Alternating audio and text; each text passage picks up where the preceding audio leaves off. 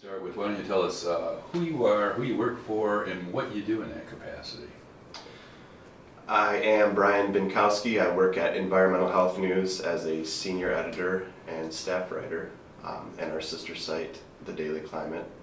In the morning, I wake up at 5:30 and build the website with aggregated stories that deal with environmental health from around the world.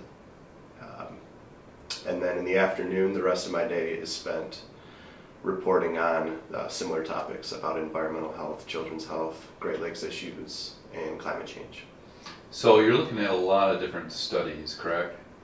Correct. And what is it about a study that would trigger your interest in putting it on your website? What is the standard of getting the public interested in a particular story? The first thing I look for in a study is usually novel. Not having been covered by other news outlets is a must. Beyond that, again, something novel, something different, something that either pushes the science forward or has human health, wildlife health, or widespread environmental implications. There's a lot of science that's interesting that we wouldn't cover, that don't either push a certain field of science forward or deal with those three issues.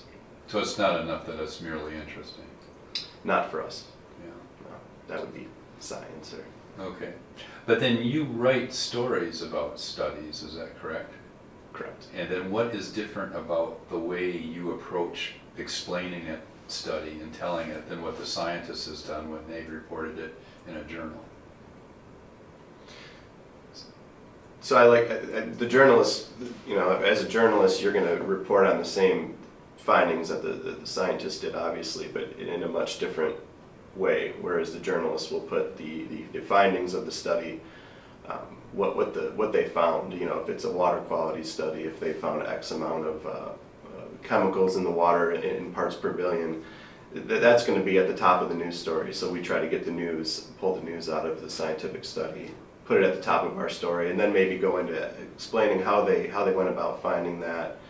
And then the journalist, you know, is different than the scientist because we have to bring in the social, economic, political ramifications of the science too. We're not just explaining, here's this finding and then leaving it out there like the scientist does, kind of in an impartial way. We have to kind of tell people what it means for them, their community, their children, wildlife, their water quality, things of that nature.